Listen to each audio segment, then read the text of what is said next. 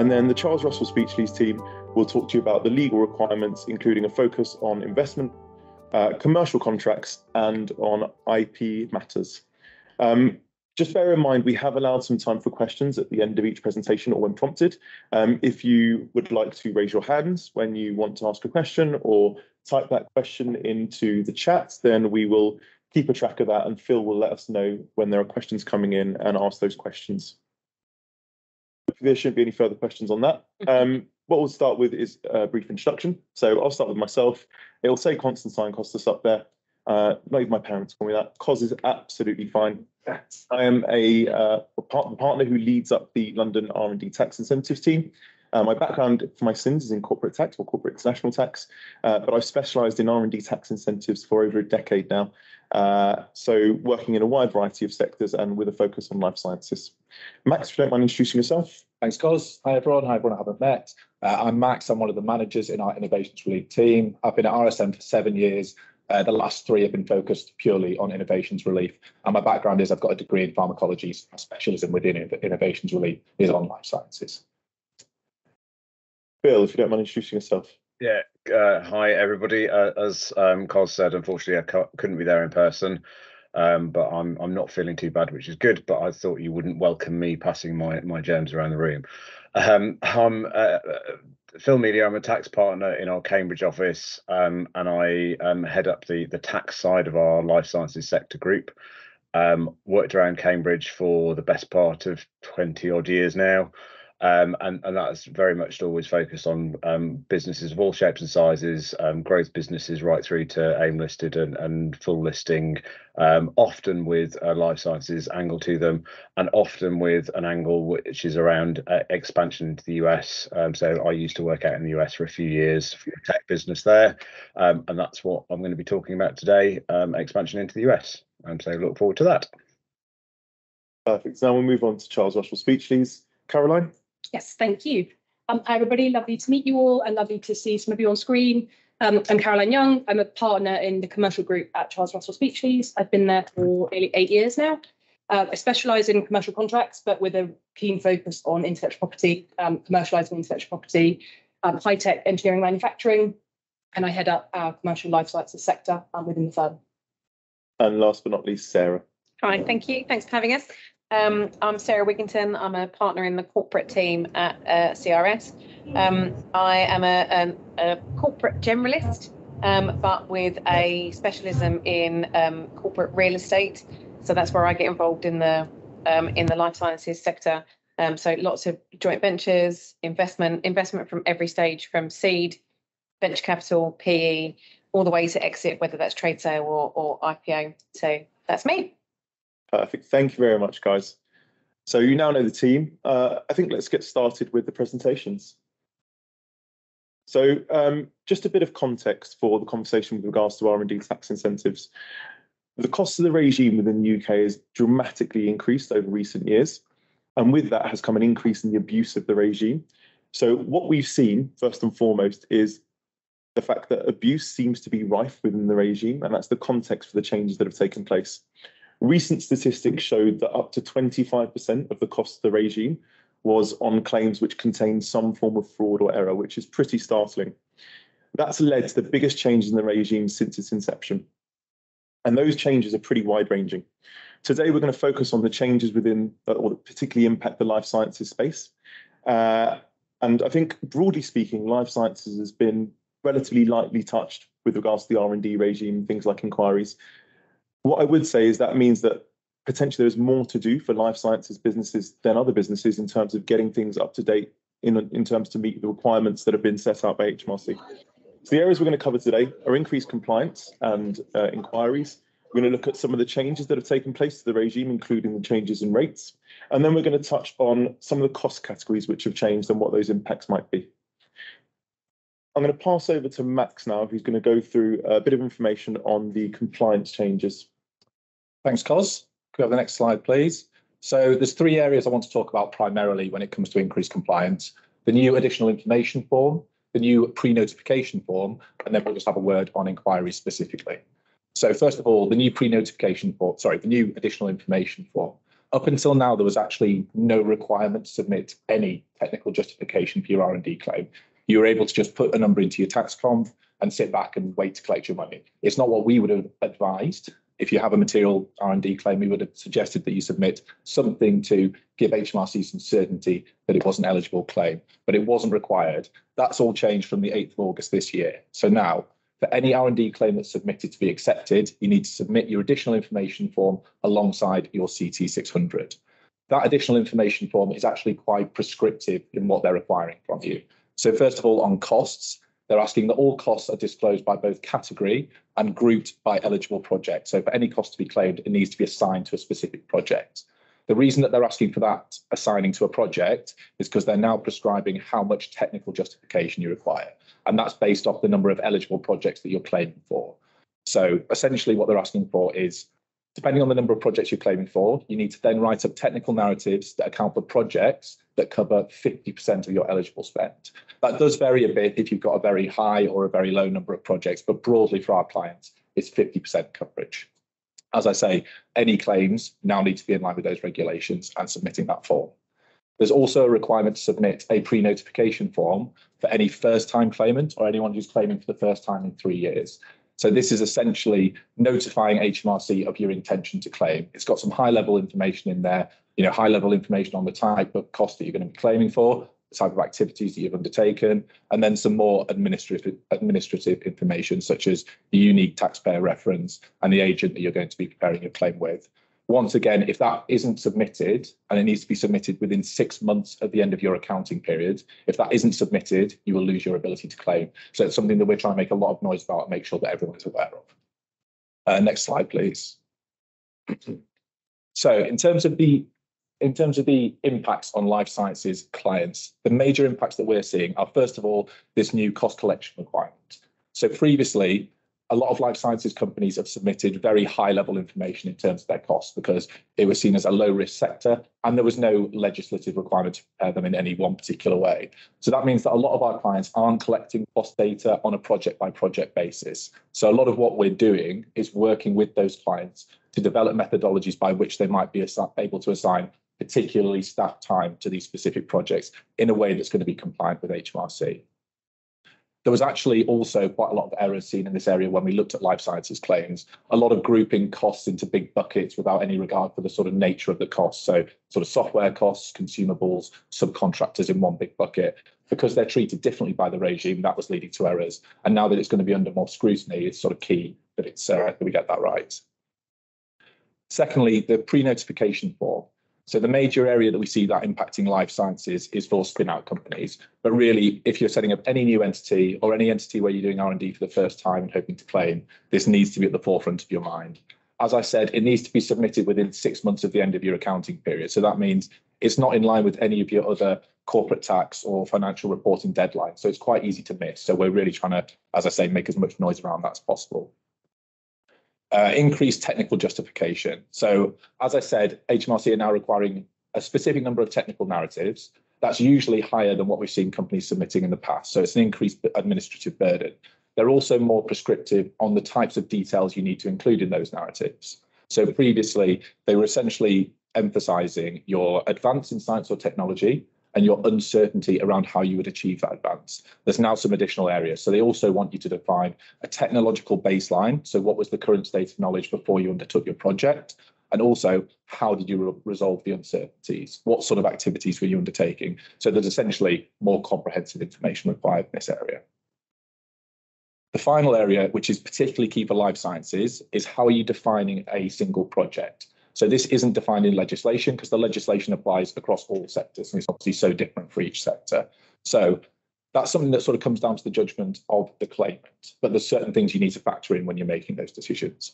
If you have sort of specific projects, but they're within a single program of work, which has the same sort of underlying technology, but each project has slight differences, you could group them together and write it up as a single project, which would initially seem like a good thing to do because it means you've got less technical narratives to write, less administrative burden on submitting your R&D claim. But what it does mean is that, first of all, there's a cap on the amount of benefit that you can receive for a single project. So if you've got this huge costing project that's being rolled forward year after year, you might eventually hit that cap, which will stop you claiming. Also, if an inquiry is opened by HMRC and they investigate that project and they deem it not to be eligible, you could potentially lose all of those costs. So if you've grouped all of your costs in there, it's essentially a higher risk project. So this is a balancing act, and it needs to be viewed on a risk basis, essentially, which is something that we'd be able to advise on. The final point on this slide is that big warning at the bottom. As you can see, 50% of all claims that have been submitted since these regulations came in have been rejected. So that alone should tell you this is something that's really worth sort of investing the time in and getting right first time. Next slide, please. So a word on inquiries. So HMRC are currently estimating non-compliance at 50%. So that's essentially saying that of all the claims that are submitted, 50% of them have some form of error in them. We did a bit of digging and found that for life sciences clients, or life sciences claimants, sorry, so with a SIC code that falls within life sciences, that's currently running at 51%. So that's broadly representative of life sciences. What we're seeing in terms of inquiries is a significant increase in the frequency of inquiries, and also a material change in the way that they're being dealt with.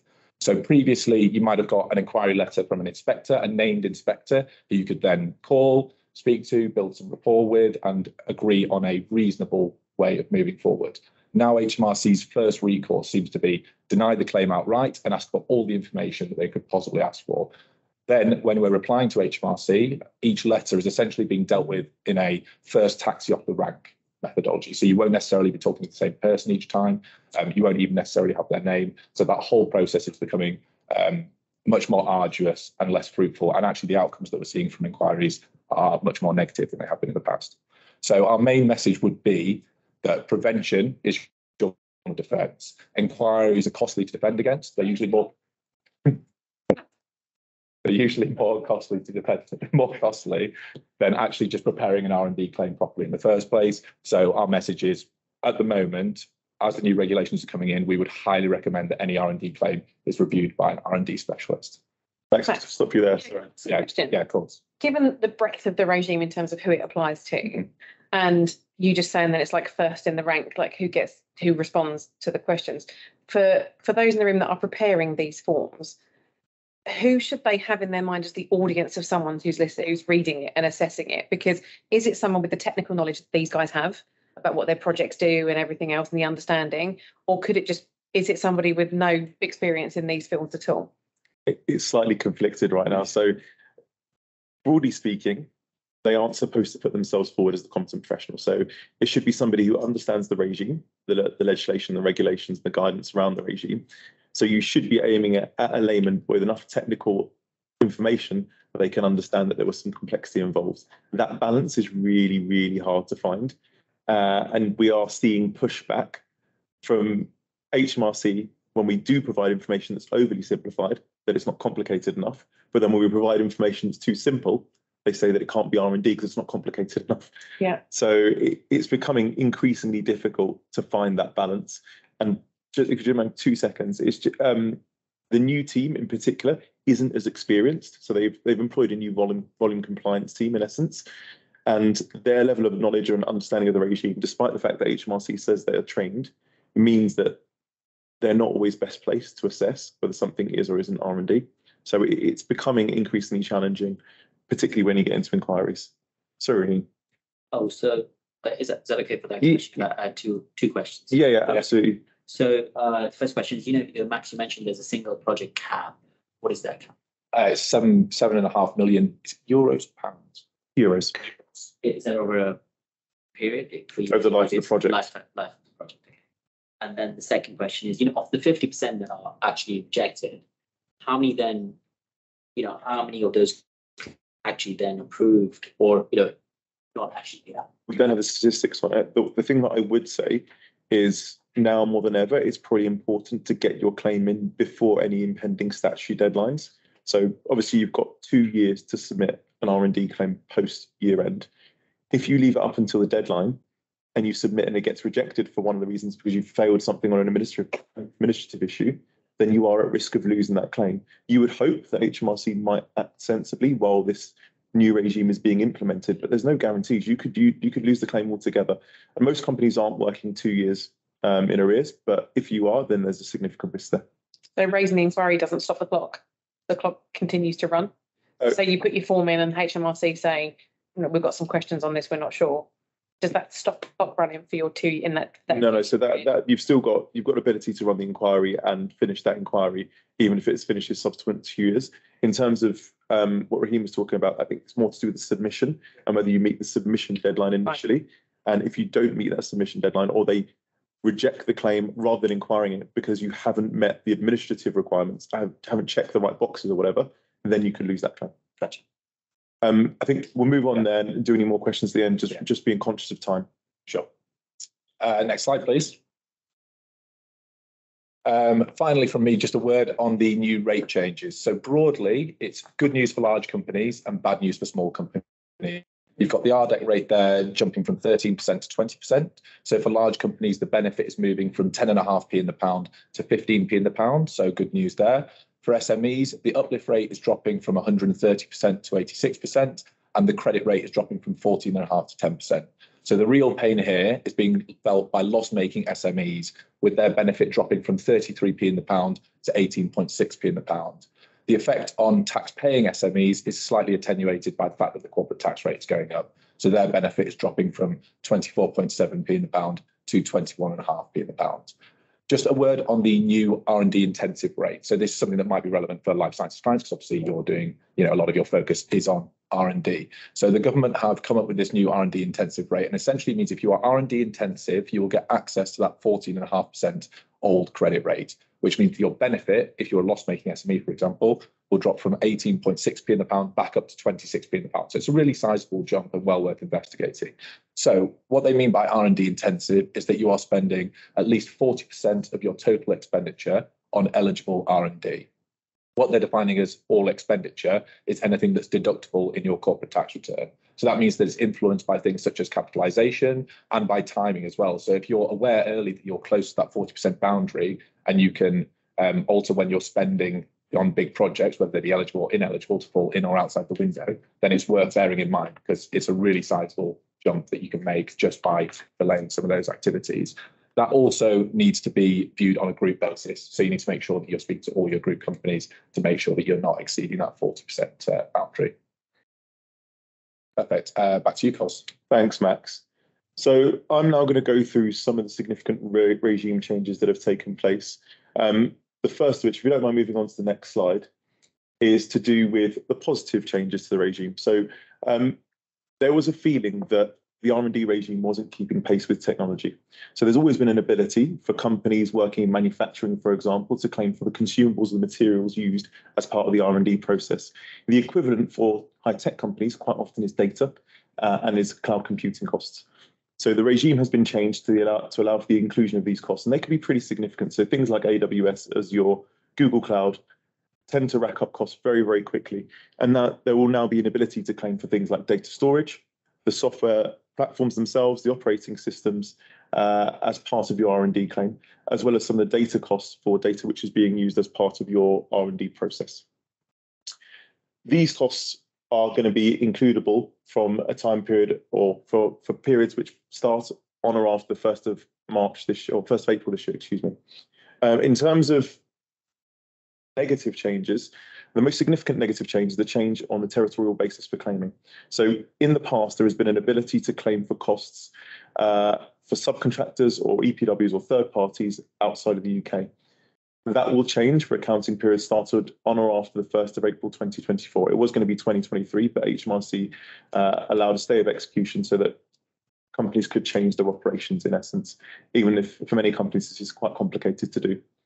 And what that means is that it's going to be much more difficult to claim for costs in a foreign jurisdiction. There are some exemptions and some caveats which are particularly applicable to the life sciences regime. If you don't mind moving to the next slide. So just in terms of some of the impacts of these changes, I think in terms of the overseas clinical trials, so what HMRC are trying to avoid is costs being incurred in jurisdictions, and therefore the Exchequer not benefiting from things like PAYE and NIC. But what they have done is they've carved out certain aspects for conditions which don't exist within the UK. And that's particularly beneficial within the life sciences space. So say, for example, you are looking for USDA approval for a particular product, and that testing needs to take place in the US. There is no way you would get the approval otherwise. then that would be a valid ground for those costs still being claimable within the UK. And the same goes for things like particular demographics, where there may be a particular demographic that you're looking for that doesn't exist within the UK. Maybe you're looking for particular issues with sickle cell, for example, and you can't find the prevalence of it that you need in the UK, then there may be grounds there to do those clinical trials in a foreign jurisdiction. I think the key thing worth noting as well is that clinical trials are allowable up to stage 3, broadly speaking. Stage 4 tend to be ineligible. In terms of the intensive rate, I think Max has highlighted how big of a difference this can make. I think the key thing is that the assessment needs to be made in a timely way and needs to be done properly, because if you're making this assessment that you're going to be an intensive R&D claimant, it's likely that HMRC will be reviewing it in order to gain some certainty to avoid people manipulating their costs. Other areas, pure mathematics. So with the increased prevalence of machine learning and AI, there's more likely to be development of data models and of statistical analysis. And that's where you may see more R&D costs for life sciences clients. And then in terms of data and cloud computing costs, cloud computing storage costs for image-driven companies will be of particular relevance. So interaction with things like PACS systems or with DICOM protocols, particularly important, and subscriptions to things like LCMS libraries, again, could be areas where there's significant data costs. We move on to the next slide. So in terms of the regime, we've already had a significant amount of change to the regime, but there is likely to be more going forward. So currently under consultation is a merging of the two regimes into a single regime, although it's not quite a single regime because the intensive R&D regime will still be under the SME. In terms of what they're aiming to do, they're aiming to simplify things notionally. However, there's significant questions over whether that will take place. So the issues that we see are particularly with reference to things like subcontracted costs and subsidies. And they may have a significant negative impact for life sciences companies, particularly CROs, i.e. if you are being engaged to undertake R&D on another company's behalf, you may well lose the ability to claim altogether. Grant funded projects are also a risk, and they may be lost as well going forward. The regime itself is designed to be like the RDEC regime, so an above-the-line tax credit, and currently they're talking about a rate of 20%, which is the current RDEC rate. However, if you put this in some context, last week Ireland increased their rate to 30%, so there are questions over how competitive we will remain if we don't increase our rate alongside changing it to a single regime. We move on to the next slide. Just some risks and opportunities worth mentioning. So it feels like there's been a lot of doom and gloom with regards to the way in which I've described the changes to the regime. The regime is still actively encouraged by the government, and it also leads to significant cash inflows. So there is still a benefit to claiming. It's also worth noting that if you're looking for an exit, R&D may be taken into account when deciding the price of the company, but you need to gain some comfort over how likely you are to gain that amount and what that amount is likely to be. The key risks clearly that the claim might be materially wrong, particularly given the new regime requirements. This can impact tax position, it can impact audit of the accounts, and it can also impact the valuation of the company. In terms of other key areas, fines, penalties, and repayments of previous claims are something that we're seeing increasingly within the regime. That is a huge, huge risk to companies, not only in life sciences, but in other sectors. And I think the other key issue is with regards to these inquiries that Max talked about. They're becoming increasingly onerous, and the results, as Max alluded to, are becoming increasingly negative, even if you have had many years of successful claims in the past. Moving on to the final slide in terms of how RSM can help. So I think the first thing is the scoping, and that's making sure you understand what's required and that both parties are able to make informed decisions. In terms of review of claims, ensuring that claims are to the extent possible risk mitigated is absolutely key. We're also able to help with fully outsourced claims. So that means doing a lot of the work ourselves. That's becoming increasingly popular with the change in the regime because companies aren't as certain as to how to put together their new claims. Patent box is of increasing importance, so allowing you to pay your corporation tax at 10% rather than the new rate of 25%. This is extremely immaterial, so definitely worth investigating if you hadn't considered it in the past, but bear in mind, this is for profit-making companies. In terms of technical assessments, this is a key area that you should be looking to get advice on. So things like your ability to claim within the intensive regime, mitigating any risk of exceeding that 7.5 million euro limit, and also whether you are able to claim for some of those overseas costs should be areas which are assessed in detail and you get an opinion on, because, as I said, they're likely to be challenged, if anything, by HMRC. And finally, it's key that you work collaboratively with any agent you're working with in order to improve process going forward and to make sure that you understand the risks and are able to mitigate them to the extent possible. I think we've got a few minutes for Q&A. So are there any other questions either in the room or online, Phil?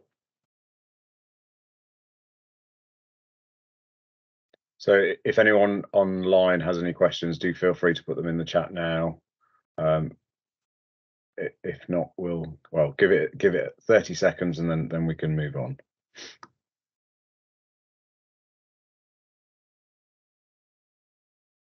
That's fine. I think just coming back to what Max said about inquiries, HMRC are becoming really, really, really difficult to work with right now. So I think the key thing is to prevent the inquiry from taking place.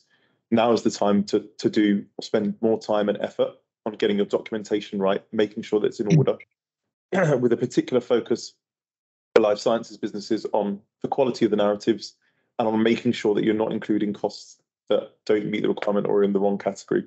So where in the past HMRC may have asked for your overall levels of expenditure, they're now digging in and asking for things like invoices, contracts. So all of those things you need to be able to produce if you want to make a claim. Cos, we've got one question online. So is R&D CapEx included in the 40% spend limit for intensive companies? I think it's going to be cost hitting the P&L. So it depends if it's capitalized expenditure, my assumption would be that it wouldn't hit the P&L. So it should be excluded. Okay. Presumably section 138. Yeah. Is anything deductible in your corporate tax return? So if you have intangible fixed assets, so you capitalize development time and it's deductible under a section 1308 claim, eligible R&D, that should be fine. Yeah. Any tangible fixed assets will be excluded. Yeah. So if you're a company that has been claiming R&D historically and has made a section 1308 claim, which if you don't know what that is, have a look at your tax return and it should be fairly clear. But in effect, where you've got capitalized R&D, which does qualify or would have qualified had it not been capitalized, then the section 1308 claim reverses that and allows you to include it within your R&D calculation. So I think the expectation is that 40% will include those costs. Right, any other questions? Nothing coming through online. So do we move on to the next session? Yeah, Phil, I think we're bang on time, so we'll pass over to you. Thanks. Brilliant. So for those that have joined after the intro, I would have been there in person, but unfortunately I've got COVID, so that's why I'm dialing in, and that's why occasionally I might suddenly mute if I go into a coughing fit, but we'll try and avoid that. So before I sort of get into looking at US expansion, either if you're in the room or if you're online using the React, I think it's the React icon, which you should see at the top, can it get a sort of a show of hands or thumbs up as to how many people are already doing business in the US? So a few people in the room and a few thumbs up coming through. And if you're not already doing business in the US, is it an area that you are looking at? So again, hands up or thumbs up online. Okay, good. So just effectively, I'm trying to gauge, the level of interest in the US, because my assumption is most life science businesses are always going to be doing something in the US, whether that's going out and accessing talent there from a perspective of development, or whether it's accessing the market because it is one of the biggest markets that many biotechs eventually will look at. So if you want to move on to the next slide, please, Sandy. So why do companies look at the US? And I guess I should say, why am I sitting here as a UK person telling you about the US? So I've been working with businesses for many years who've been expanding out in the US. And as I said at the intro, I used to work for a tech business that had expanded into the US, and I went and lived there for a few years. So at one point I was very averse in all the details of US tax. And then I came back and Trump got in and changed lots of the rules. So I still have an awareness of all of the rules, and very, very much I act as a filter for colleagues in RSM US to do the sort of the detailed stuff on US taxes. But I spend a lot of time, probably 3, 4, 5 conversations a week with businesses on what do they need to think about when they're going out into the US. So that's why you've got a UK person talking to you about US taxes and expansion. So sort of as a starting point, it's always interesting to think, why do companies want to move into the US? So a list there, which I think are all relevant to life science businesses. I think the key ones for me there is probably the market expansion and also the search for talent. A lot of my clients within life sciences sector, they will go out into the US, particularly there are certain areas within the US where they are attracting C-suite talent, and that might be in terms of more the technical side, so you CTOs, etc. But that is one reason why people want to go out into the US. I think if we move on to the next slide. Now, once a company has decided it wants to go to the US, then it's almost that sort of, okay, at what point do we need to worry about it? Now, if I'm a UK business and I'm selling into the US, which I appreciate for sort of earlier stage life science businesses, that might not be an issue. But if you're partnering with people in the US, or you are starting to receive income from the US, or I've got clients who are still relatively early stage, but they have started selling into the US, it might be that you're caught in the UK by US sales taxes. And without teaching you to suck eggs, but just to sort of go back to basics, what are US sales taxes? It's a bit like VAT, but not quite the same, but it is a sort of end tax. So if and where this issue came from was something called the Wayfair case. And what effectively happened was one particular state realised that people were selling from outside of their state into their state, and because they were registered in states that didn't have sales tax, they weren't charging sales tax in their state. So this particular state, in its view, was losing out on cash. They took it to court, they won, and they got to the point where if you were selling into their state above a certain threshold, you'd have to register for sales tax in their state. Of course, US being the US, all these other states went, that's a great way of raising revenues for our state. So they all started doing it. And the sort of the end story is that if you're selling into the US from outside of a state, and the UK is outside of a US state, then you are caught by sales taxes. Now, in the vast majority of cases, if you're a UK business selling into the US, you probably won't have to charge sales tax unless you're selling direct to consumer, but not necessarily relevant for a life science business. However, that doesn't mean that there isn't a compliance obligation. And why is it important to sort of think through that? So if I'm a UK business and I've already thought about I'm going out into the US and that I need to think about at what point do I deal with the US, it might be that I'm already caught by this compliance burden. And if I'm already caught by this compliance burden, then often that's a sort of catalyst for trying to expedite, do I need to set something up there or not? So if I've got something in the US already, sorry, if I've got sales tax exposures or compliance burdens, do I deal with it as my UK company, or do I deal with it through potentially setting something up? That's the first point. Second point that often clients ask me about is, if I just set up through an employer of record, which is in effect a third party who takes on the legal obligation of employing the individuals, but they are effectively working for my business. Does that mean that all is done and I don't need to worry about it? Potentially is the answer. Very much depends on what the individuals are doing for your business, but broadly, once you get to the point where you've got a senior person out there and they are representing your business doing something for you in the US, then the chances are you need to go a stage further and not just have an employer of record, but think about creating a legal entity. And then the last point there is a commercial partner or customer would need you to have a US entity. So for those of you that are already in the US, you will know that US people like to do business with US clients, and reading between the lines, that's often because they want to have someone that it can sue if it goes wrong. That's the way of the US world. So often it gets to the point where it doesn't matter whether you actually need a US entity from your own perspective. It's more the customers are driving it and they say, well, we want to do business with the US entity. If you want to do business with us, you have to set something up.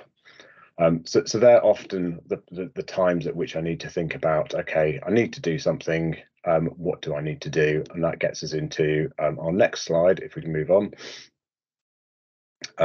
which is what's the typical process of setting up. Now, based on years of experience, it's not the most simple to set up a US business. There is a process involved and there is a timeline involved. It's not quite as easy as it is in the UK. But your first step is you'll always need a lawyer to do the legal documentation and the incorporation. Hi. And that's so in the UK, for example, RSM could help a company with its sort of company secretarial type activities. In the US, professional services are very much split. Accounting firms cannot do legal work. Legal work cannot do accounting work. So you'll always need that lawyer involved. And the next sort of step is, what is the structure? Now, there are lots of different types of legal entities in the US, and I've been in many and many discussions on what should the right entity be, and the end result is always it's a Delaware C Corp. Now, from a US tax perspective, there are various nuances in the tax treatment of different entities. From a UK perspective, in order for the tax treatment of an entity in the US to be similar in tax treatment to a limited company in the UK, we'd always want to get to it being a C Corp. And then in terms of where does that get located, it can be set up in different places, but typically you end up with Delaware because it has almost the most simple form or simple type company's house regime. So if you are ever getting to the point where you're setting something up, and there are discussions around different types of entities, and someone says, we need to charge you lots of money to do some analysis to get to the right type of entity, the chances are you don't need to do that, and you can end up with a Delaware C Corp. But if you are getting proposals to do lots of analysis, speak to me and we can have an offline discussion about that. So you get to the point where you've got your entity, you know what your entity needs to be set up. The incorporation documents and registration with the state are done. So you've got, in effect, a shell entity set up, as I said, hopefully in Delaware. Before that entity can then do anything in the US, before it can open a bank account, before it can take on employees, before it can register with an employer of record, it needs to have a tax identification number. And that is almost like the gateway for that entity to be able to do anything. And there's this is a bit, well, it always makes me smile when I talk about this, but there's a quick way of doing it and there's a long way of doing it. If you have a US person who becomes, in effect, the responsible party for that entity, and that's basically defined as the person who, if you were to submit a tax return for this US entity, that would be the person who would be signing off as the signatory on the tax return. If you have that US person and they have their social security number, then the process of getting a tax ID number is about 15 minutes because you do it all online, you press a button and it comes back. If you don't have that person with a US social security number, and therefore you've got an officer of the company who might be a UK company, you have to fill in a form and you have to fax it to the IRS. Which, as I say, that always makes me smile that I talk about fax machines. But that is the process, and it hasn't changed in decades. And if you don't have that person with the US social security number and you're faxing it, then it can be anything from 2 to 10 weeks for the EIN to come back. I've certainly seen ones recently in a couple of weeks, but I've also seen ones that have taken months. And it very much depends on where does that fax get picked up, who picks it up, and how busy is the office that's doing it. So it is something to factor into your setup. If you do have investors or people who are part of the business, and maybe those who you're thinking about employing, to come up with an arrangement where they can be employed, well, not employed, but be an officer of the company pending employment, to get their social security number can get things moving quicker. Moving forward, if you've got that sorted, then it's down to sorting out your bank account and payrolls and insurance. Now, bank account, US banking is very much relationship driven. So if you're a small business and you're just starting out, it can be quite hard. The advice I usually give is if you're banking with someone in the UK who has a US presence, then lean on that relationship heavily. If you don't have, if your UK banking counterparties don't have a US operation, then find one that does. And it's worth the time investing up front in having those discussions with your banks in order to speed that process up. I've seen some companies get bank accounts within a month. I've seen some companies struggling 6 months later to open a US bank account. There are ways and means. If you're only just starting out and it's more about making sure you can pay people, then the equivalent of a sort of Revolut type account, an online account where you can still make it look like, well, it is connected to your US entity, but it's not your sort of typical bank account. But so there are ways around it, but it does take time. Then payroll, I mentioned employer of records already. It is quite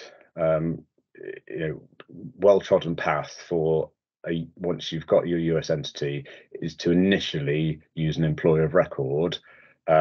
Typically, if you've got sort of between 1 and 5 people, the economics of it work out okay.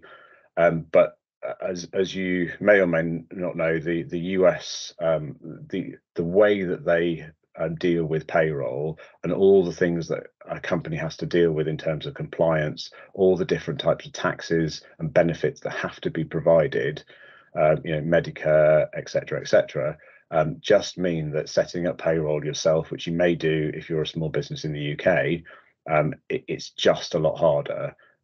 And there's so many more pitfalls and penalties for getting it wrong that it's just not worth trying to go it alone yourself. So, as I say, an employer of record for a small number of people works out well.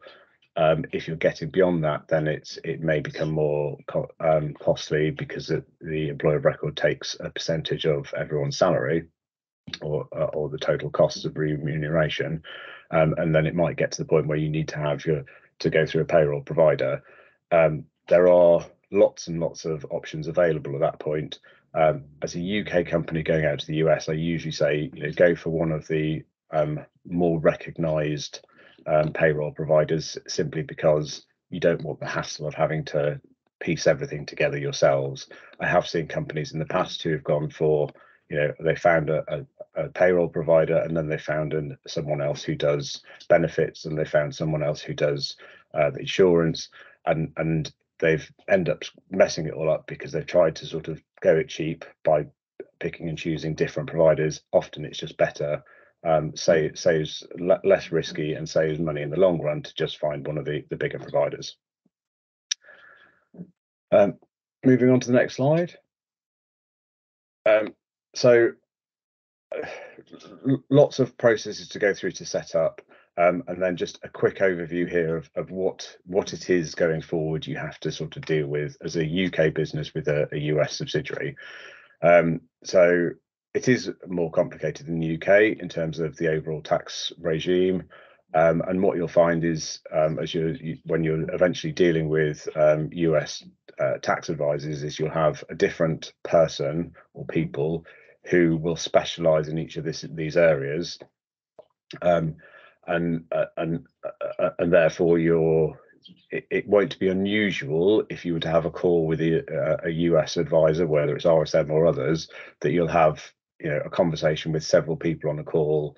Whereas in the UK, we tend to be, we have people like myself who are very much generalists and can cover lots of different topics. That's not the way the US works. So just to pre-warn you that if you're having calls with advisors in the US, you will have lots of people on the call. But it's they're all doing the right thing. So in terms of what you're having to think about, you've got federal and state taxes. So federal is tax across the entire US, irrespective of where you are. State is the tax in which you're subject to in the specific states in which you have a presence. Now, some clients often say to me, well, we're setting up in the US. I've heard that Florida's got a really low state tax rate, so I want to set up in Florida. And I was like, that's fine. Are your people going to be based in Florida? No, they're all going to be based in Boston. Okay, so you can't get into the state tax regime in Florida unless you've got a presence there. And broadly, when we talk about a presence, we're talking about people, property, or sales. So wherever you have those three things, that is going to drive the states in which you're subject to tax. And the reality is that you need to look at where your business is going to be and how your business is going to be structured on a day-to-day basis, and that should drive where you're potentially subject to state taxes.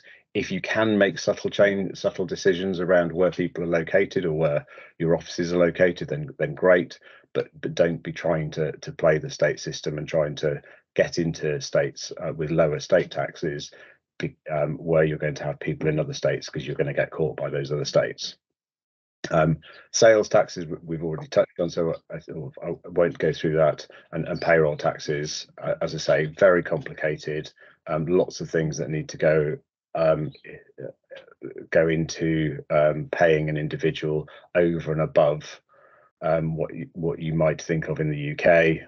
Anecdotally, I was at a presentation by an employer of record a few months ago, and they'd done some analysis that effectively said, if they were looking at a different sector, but they said if you had a software engineer in the UK who you might be paying 60 or 70,000 to, inclusive of all the taxes, etc., that you have to pay in the UK, the equivalent in the US might cost you upwards of $150,000, $160,000, and that part of that was the uplift in difference in salaries, but a significant part of it was also the difference in the number of taxes and additional costs that the company would have to bear from having that individual.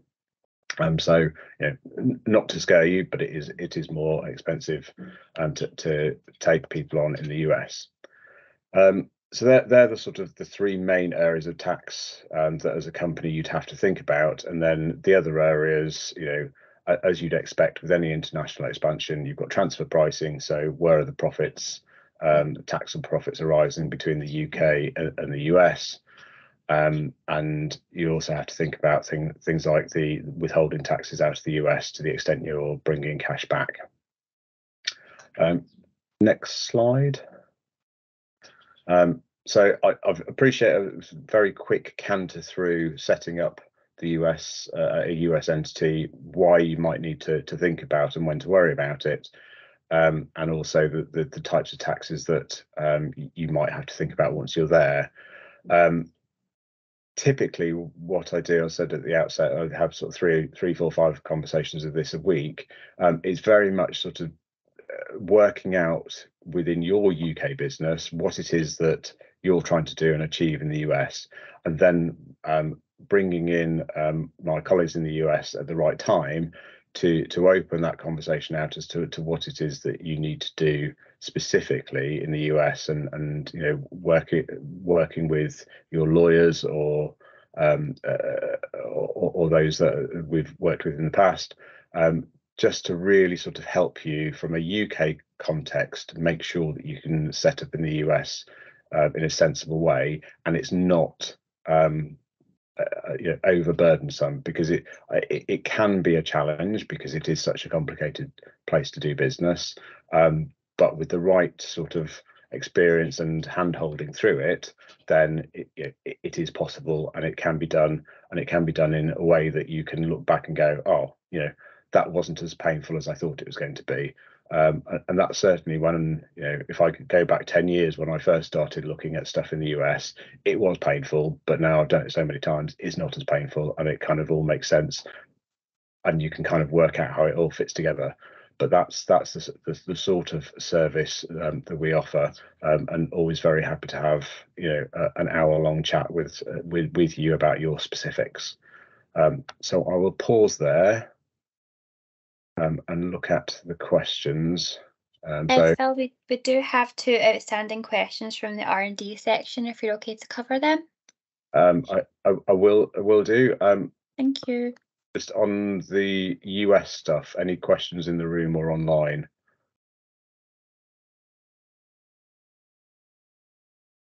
That would be a no. So going back to the questions online, which I think are relation to the R&D. So is lab rent under a lease a QIA? It's an interesting question. So I think this comes from people reviewing the BIS guidelines and seeing QIA costs as being lab rentals. What that's referring to is the time spent on renting labs as opposed to the cost of lab rental itself. So rental costs generally aren't allowable within the regime. Pretty straightforward answer to that one, I hope. Which might also answer the other question, which is along a similar theme. So are lab costs used by our US subsidiary but paid by a UK parent claimable? Depends what. So lab costs are pretty general. If it means lab rental, then no, it's still going to meet the requirements of the UK regime. If it means other laboratory costs, so there can be various consumables, there can be energy costs, and those costs hit a UK P&L, yes. Up until accounting period started on or after the 1st of April 24, you should still be able to claim for those costs if they're hitting that UK P&L. So yeah, yes, they should be. So it depends which bits you're talking about. Okay, well, hopefully that's answered the individuals that have those questions online. And if there are no questions about the US, I say very happy to pick up afterwards, or email me privately, and we can pick those up. If not, then Cos, do you want to handle this slide? If you want to sign up for RSM Insights, I think there's a QR code there which should hopefully work. Mine tends to pop up whenever I put my phone on, so shouldn't be a problem there. And there are various preferences with regards to receiving information from RSM. We try and make sure that all of our clients are kept up to date with current affairs in all of the major areas they request information on. So really, really useful tool. I've spoken to people today who haven't been kept up to date with things which might be particularly relevant for them going forward. So it's a nice thing to have, even if you're not using our services necessarily. And those are all our contact details. So Max, Bill, and I are always available for a conversation. We don't charge for those initial conversations. We can't charge for the kind of scoping discussions. Generally speaking, we want to understand what you're doing and see if we can help in some way, shape, or form. Excellent. And now I think over to Sarah from Charles Russell Speechlys. Yeah, thank you. Just Sandy, if you want to put our slide deck up, that'd be fab.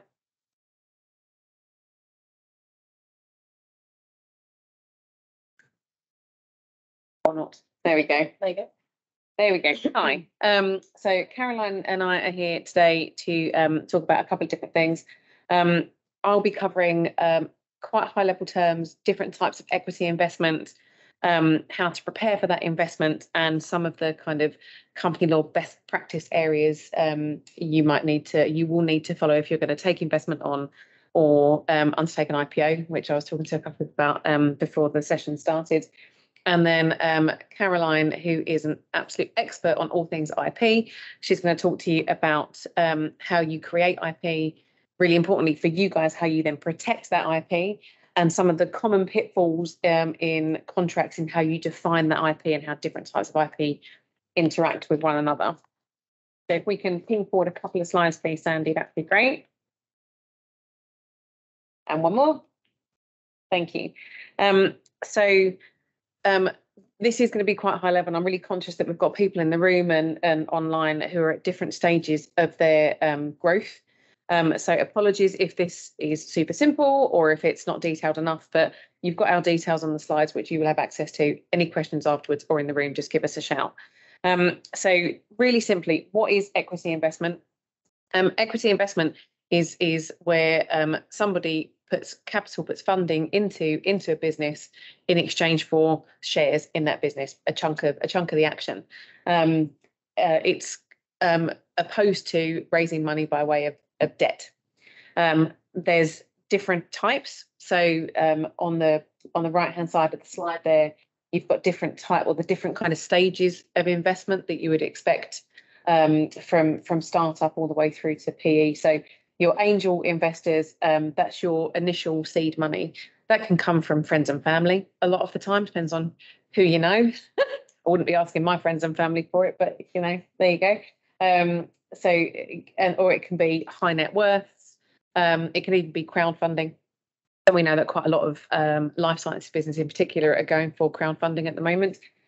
With angel investment, the sums are quite small. You'd be getting 5, 10, 15 grand here and there. And in exchange for that, the investors require very little. Just chuck them a set of accounts every now and again, and they're quite happy. Next step as you grow is venture capital. And there are lots of venture capital houses spread across, lots of them obviously based in London. That's for investment for early stages. So a bit more than what you get out of your seed investors, out of your angel investors.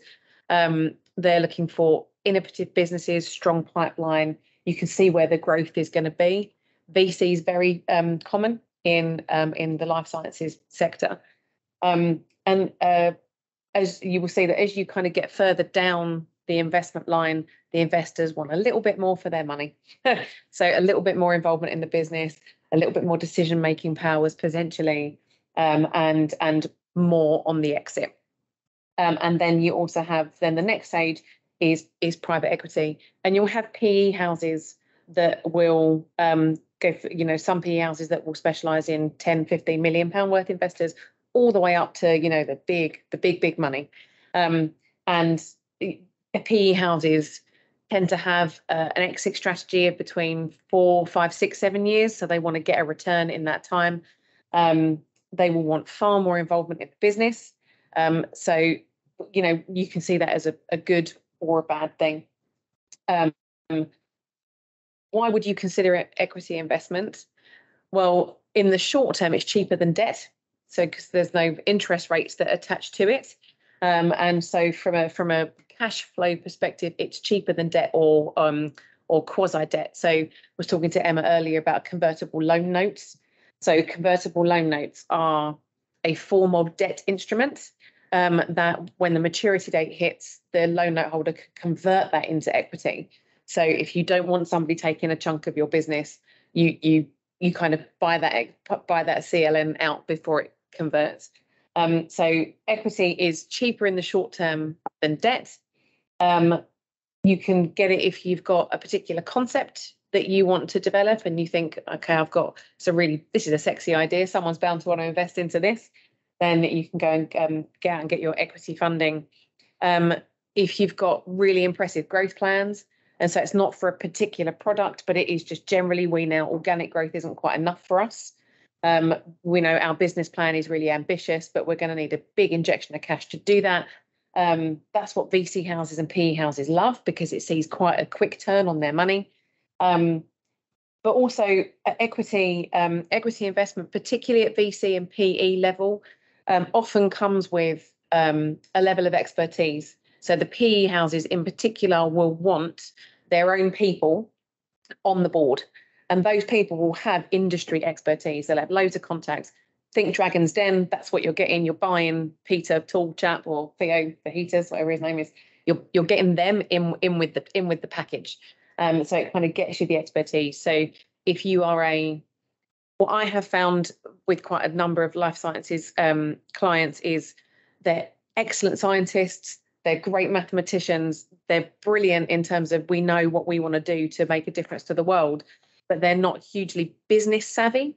And so the growth strategy and how you do that isn't second nature to them. That's what equity investment can bring you. It can bring you that kind of that business element that is sometimes lacking. Next slide, please, Sandy. So how do you prepare for equity investment? I mean, how do you prepare for anything? You have to be detailed. You have to know what it is your business is, and you need to have your housekeeping in order. And that's whether you're going for angel investment, VC, PE, or whether you're looking to IPO. Preparation and making sure your house is in order is absolutely crucial. And one of the key things that is often kind of left to the wayside is the real making sure that your documentation is in place. I would say that I'm a lawyer, so I love documents. I'm making sure that they do what they say they do. I love it. But making sure that that your contracts are watertight.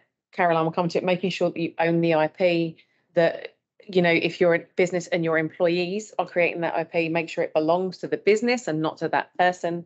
All of that good stuff, making sure that your lease documents say what they need to say, so that when an investor comes in, they know they're investing into something that is sustainable and that is low risk. Taking early advice on corporate and tax structuring. RSM are you guys for the tax piece, obviously, but for your corporate structuring, we frequently work with companies like RSM to make sure that all the bits talk together, to make sure that the corporate piece, whether it's setting up in the US or whether it's building the right corporate structure here, make sure that works for you in terms of your long-term plans. We see lots of people who set up on day one really, really simply, like, I'm just going to take a shelf company here and that's fine because it's just me and my mate. So, well, if you already know that you're going to do X, Y, and Z, what you do now might impact on your ability to do X, Y, and Z in the future. So it's really important to have those ideas of future plans. Whether you're already sizable and you have a future plan, look at your corporate structure now and see whether that makes sense. Review the share cap of your company and any subsidiaries. When somebody puts equity investment in, obviously the share capital, how that looks, how people share in the spoils of the business, that obviously changes. People are going to get diluted down because more people are coming in and you have to share the pie. The pie has to go further. So make sure you have a clear understanding of what your share cap table looks like on as it is now, what it will look like fully diluted, what it would look like if you would convert loan notes, for example. Make sure everybody is aware of what those risks are and how the pie is going to be shared at the end. And hopefully it's a big pie. That's what we're all after. And a key one, particularly in life sciences and with startups, is incentivizing your key people. And any investor worth its salt will want to make sure that is done. Investors are very, very happy to make sure that there's a pot allocated for the talent, because particularly in your world, that's where the value is, right? It's in the people who are coming up with these incredible ideas that make incredible changes. So incentivizing your employees and your key members of management team with different kinds of share schemes. So you've got, EMI schemes that only apply to a certain point, and growth shares and all of that good stuff that, again, RSM can help you with the valuations. If you're going to the revenue to say, we want to get clearance for this kind of share scheme, that means our people are incentivized, go to RSM, they'll tell you whether it's a runner or not, and then come to us and we'll put it in place for you, essentially. And next slide, please. And then just company law best practice. Again, you know, it might seem very dry, and it's often some of the things that get pushed to one side because you've set up your business and everyone's doing what they should be doing. But there are some admin that needs to be taken care of. So the first one is keeping your statutory books. Really simple, but the amount of times we have people coming to us who are seeking investment or are at the stage of listing even, and their stat books for the whole of the group aren't up to date.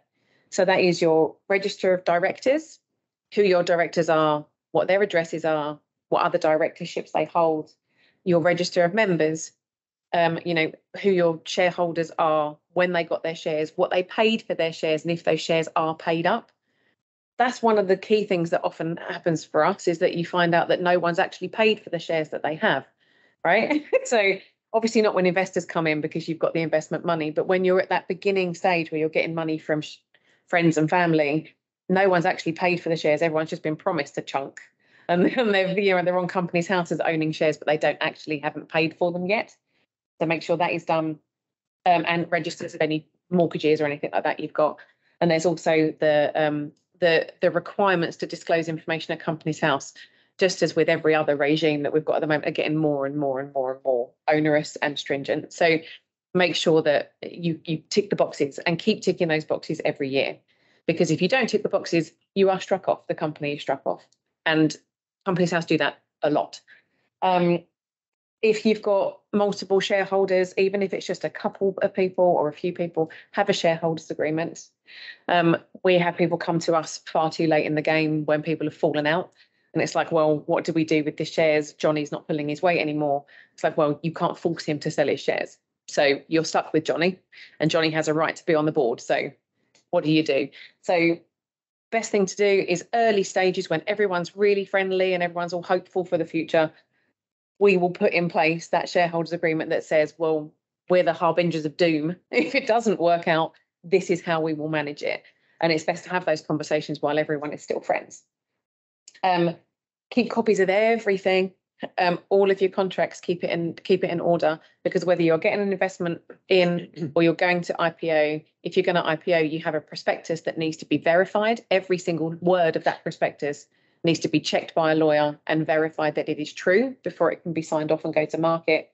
And if an investor's coming in, they'll have their own lawyers poring over everything you have. And finally, we'll take advice before you start messing around with your share cap table and your share capital before you get investment in. There's lots of procedures in the Companies Act that need to be followed before you can, you know, start changing your share capital. For us, it's everyday stuff, but it's really easy to miss some of the really simple boxes. We've had to go to court for clients who have not done that properly, and it has held up investments by months and months because you have to go to court to say, sorry, we didn't do that quite right.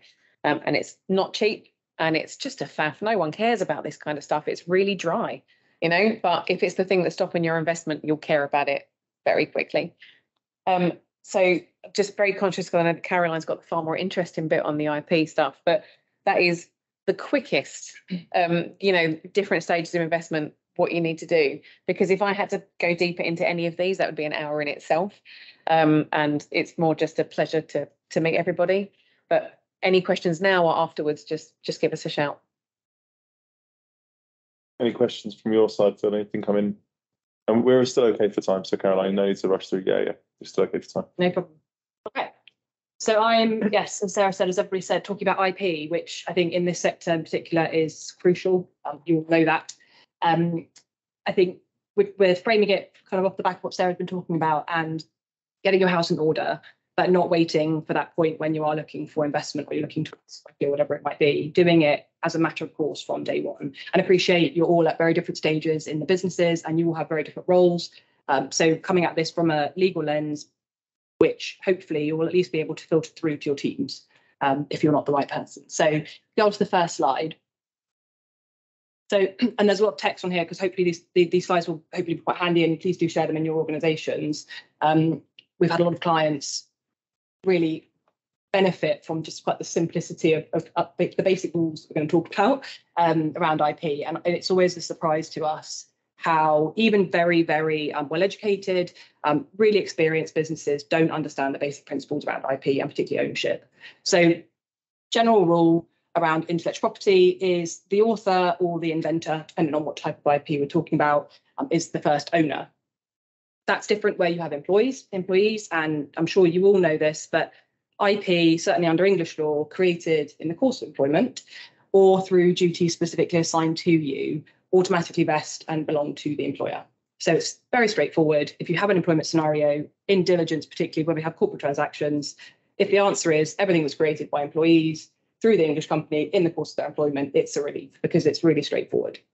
The one thing I would say is employment contracts are there for a reason. You will know not just to rely on the position under English law.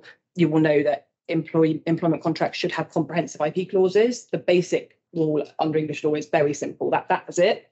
You want to know there's an obligation on the employees to notify you of what they're creating, to keep it confidential, to have further assurance clauses in there, to ensure that it's if they've done it jointly or with other, So you have to go further than just what's under English law, but it's a nice safety blanket to have that your position is protected under English law, like I say. This is the one that people come up with. So contractors, and that is essentially any third party to your business. So could be a supplier you engage, could be a consultant, could be a sole trader, could be a joint venture, could be an R&D partner, collaborator, any third party to your business. If they are creating IP for you, it will remain their property, even if you pay for it. And the amount of people that think, but I paid for this IP, I own it, it's all great. That's not the case. Under English law, in order to legally own title to intellectual property, you have to have obtained a written assignment from the designer, from the author, whoever it might be, from that contractor, in order to transfer ownership to you as the commissioner of the works. And it's a basic rule, but this kind of infiltrates, you've got manufacturing relationships, licensing relationships, JVs, all those sorts of things. Where IP is supposed to be owned somewhere else, you need to have those words on the page. You need to have the written assignment. There are essentially formalities under English law that unless you have that, you end up with either an implied license to use the IP they've created for you, which arguably is terminable on reasonable notice, which you don't want. There's also questions as to the scope of that license. Is it exclusive to you? Is it non-exclusive? Can they share it with other people? All things which you want to completely avoid in intention, particularly if the shared intention is you own it, then make sure you own it. And the number of contracts we review where people think they own it, they think the wording's right, and it's not. It's a really simple thing, but if you get it wrong, it can cause huge problems. It's also, like Sarah was saying, a lot harder to deal with retrospectively because you may not have the relationship with the contractor anymore, and you may have fallen out with them. So then try and obtain a legal assignment post, it's a lot harder.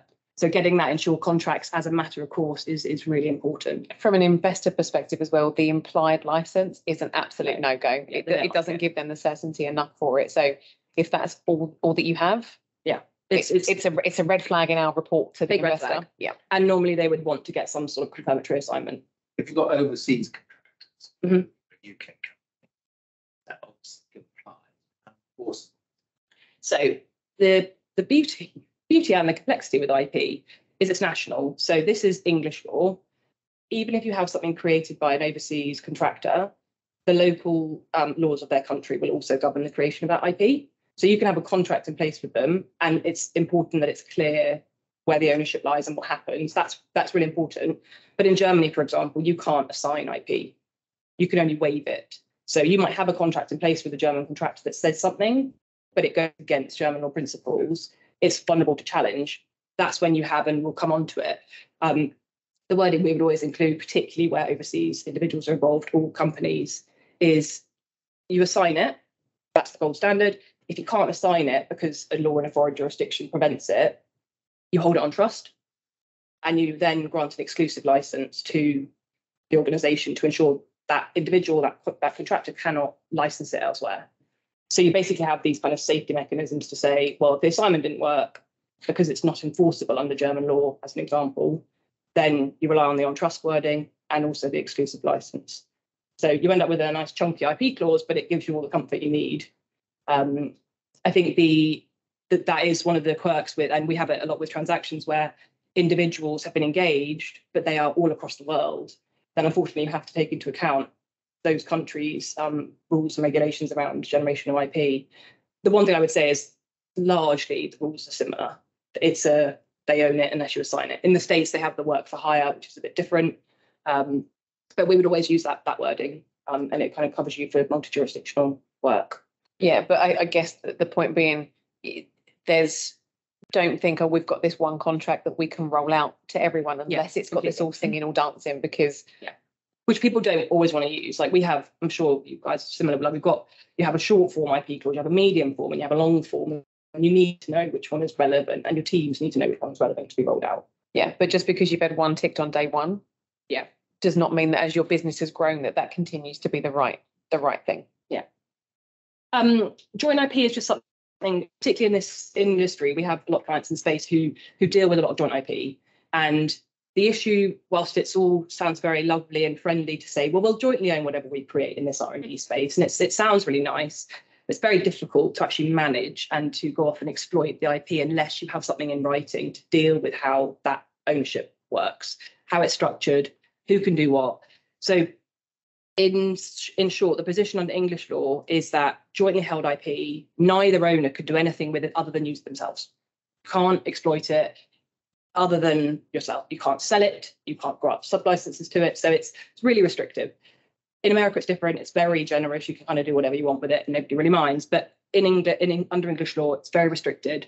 So if you are anticipating joint IP, again, even just from an investment perspective, do you actually have the rights you need to go off and use that IP in the way you want to use it now and in the next 20 years?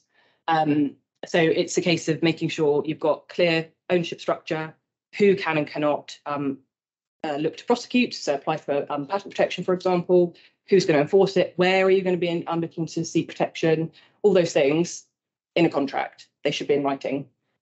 It's in relying on implied rights is impossible with joint IP. It's such a grey area.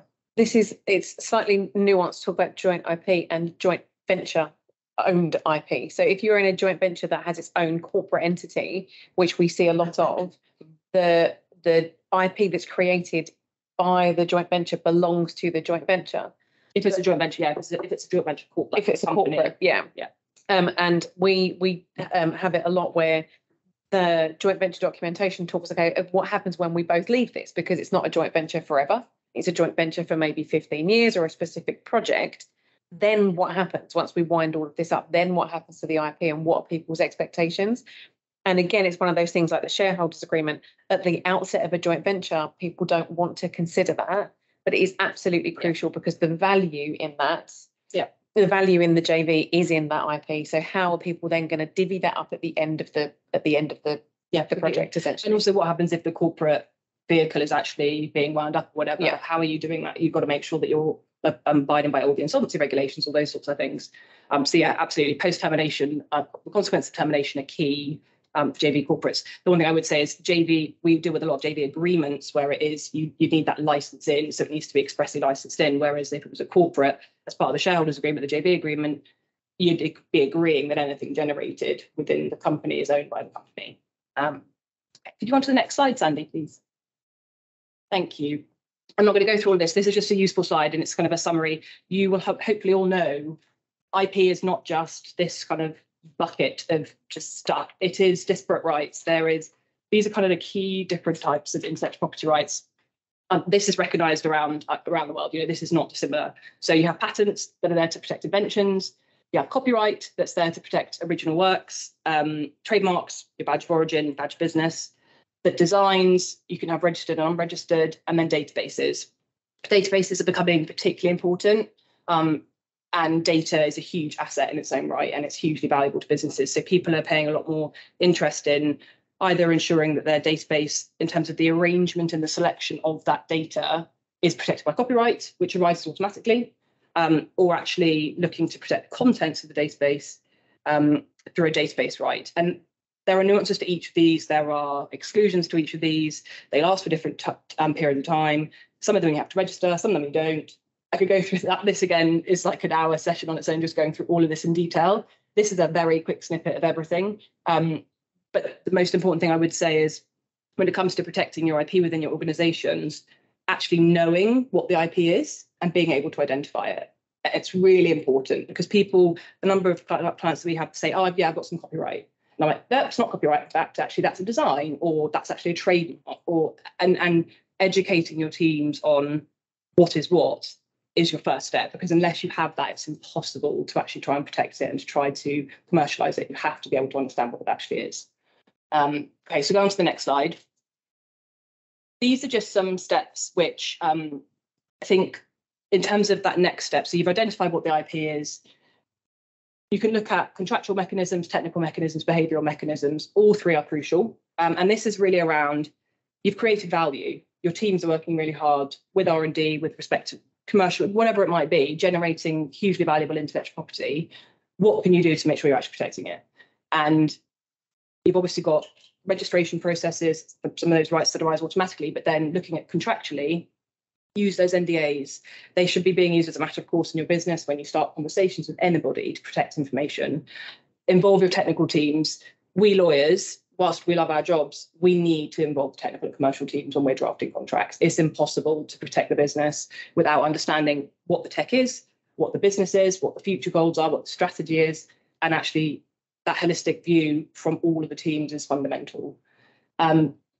Tailoring your IP clauses, like Sarah just said, this goes for every type of IP clause. There is no one size fits all. Carefully look at what your background IP is, what your foreground IP is, what you need to use the IP for if it's being generated by yourselves or by a counterparty. Then we'll come on to talk about licensing in a moment, but again, granting a license, people just think, yes, granted a license, lovely. There are so many words that follow that word: license, exclusive, non-exclusive, sole, sub-licensable, assignable. It could be time limited, it could be perpetual, it could be limited to a territory or field of use. All things to think about what is appropriate and how are you looking to commercialize, but also to protect the value in your IP. The one thing I would just say about perpetual licenses is you often see the word that it's granted on a perpetual basis. Perpetual under English law has two meanings when it comes to IP. One is it's perpetual until terminated. And if the termination provisions allow for the license to terminate, it will terminate. If you intend for the license to be perpetual and survive termination, it has to be explicitly clear in the contract, because otherwise it will terminate. Likewise with sub-licensable licenses, unlike just general contract law principles, unless you actually say the license is sub-licensable expressly in the contract, it will not be. Contract principles, that's not the case. You don't have to stay silent on it. It's implied that it is sub-licensable. It's not the same for IP. It's just worth bearing that in mind. Just the time. So further assurance clauses are fundamental for all IP provisions. They look very boilerplate, but they're really important. You might need to rely on a third party to sign some documents. Sounds silly, but very annoying when you come to a transaction and need somebody to sign a form and you can't get them. If you're looking at third party IP, who is actually providing the assurances around it? And ensuring you have a consistent approach to your contracts. Again, it sounds super simple, but unless you have that, you're not maintaining the value in the right way. Technical and behavioural. So technical is really simple measures, but actually ways in which you can implement security measures, make sure your staff are trained on it, access to the right people, disabling certain functions within all of your documentation, using source code repositories that are reliable. All of these things, they again seem simple. We put them in contracts and we hope that they actually get put into practice. Delivery up obligations on termination. Is that actually being done? Those sorts of things. And actually just being mindful of what technical measures you're putting in place. And then behavioural, lastly, this kind of thing and training and educating your staff at all levels, like I say, commercial, legal, technical, whatever it might be, on all of this stuff. Be alert to where you're creating value.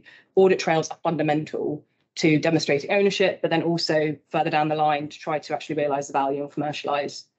And then again, understanding the nature of confidential information, knowledge extraction, particularly in this sector, is really important. So you obviously have lots of knowledge in your minds. There are extraction exercises that people use to ensure your know-how is documented. That is invaluable. And without that, your staff will leave and that knowledge is lost. And it's always a massive concern for clients when that happens. Creating policies are another huge thing, becoming more and more important in the UK. And then, third-party involvement. So I'm aware I'm kind of whizzing through, but we've got a few minutes. So if we go on to the next slide, Sandy. Thank you. The last two slides are just kind of on the contractual provisions around IP. And these are just two examples of definitions. Now, these are transferable across all different types of contracts. And the distinction is background and foreground. So what do you each own as at the commencement date? Nice and simple. What do you own that is developed independently of a project? Nice and simple. And then any improvements to that. That should be your background IP. You should retain that, whatever happens. That's pretty well established and accepted. Foreground IP is the more tricky one. Foreground IP is generally seen as IP that's generated in the course of a project. Now, with life sciences and this sort of sector, things like non-severable and severable foreground IP become really important, because it's how can you say that foreground IP is not linked so inextricably to background IP, as an example. So then you come up with these concepts of severable and non-severable, more definitions, more drafting, but all really important to ensure you've got clear scopes of who owns what, who's licensed to use what, with respect to background and foreground. I would just say avoid circular definitions. The number of times we see background IP excluding foreground IP excluding background IP, that doesn't work. Only one can exclude the other. They can't both exclude each other. And then if we go on to, I think it's the last slide, the last couple of minutes. And then this is just some kind of positions. So once you've established your background IP, foreground IP, what do you need to do with it? Are those licenses to background IP specific to a project? Has it been incorporated into a product or a process that you need to be able to reuse post-project? Then that license needs to survive termination. And then foreground IP, do you each own what you create? Does one party own what the other creates? Is there an assignment to give effect to that? You can also have licenses back. If one party is intended to own all the foreground IP, what does that license look like? Is it limited to the project? Does it go beyond the project? All of these things, this is why you need those technical and commercial teams at that table with you to understand what they need to be able to do with it. Joint IP, again, it's suitable in lots of circumstances, but what does it look like? How is it being used?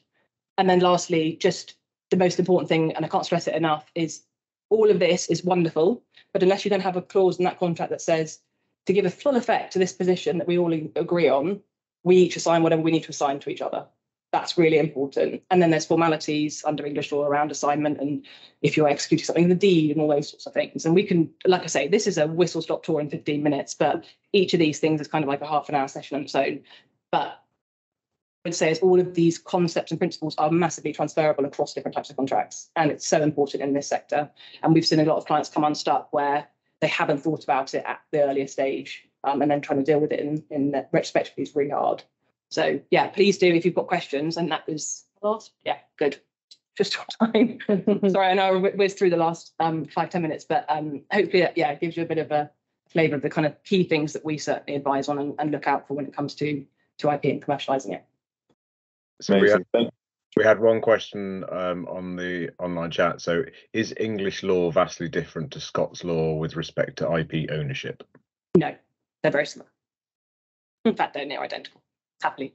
One of the rare occurrences where they are. Yeah, and largely speaking, that there are similarities kind of worldwide, but there are some jurisdictions where it's just a little bit different. I mean, they're the ones you just need to be careful of. Is that all the questions you've got, Phil? Yes, that's it. Just being conscious of time, just time to wrap up for everyone. Firstly, massive thank you to our friends at Charles Russell Speechlys for coming over and joining us in this presentation. A big thank you to Phil for joining, particularly given that he was unwell, and to Ros and her team for putting together the whole event. And thank you for everyone who's joined us today. Hopefully you've taken away some really, really interesting facts that you can use going forward. The key point from both of our sides, ours and Charles Russell Speechlys, please feel free to reach out to us if you've got any questions. We're more than happy to have discussions with you and offer you at least somewhere you can bounce your ideas off of if you're not getting what you need from anywhere else. Okay. So thank you very much, everyone. Thanks. Cheers, everyone. Thanks. Bye-bye.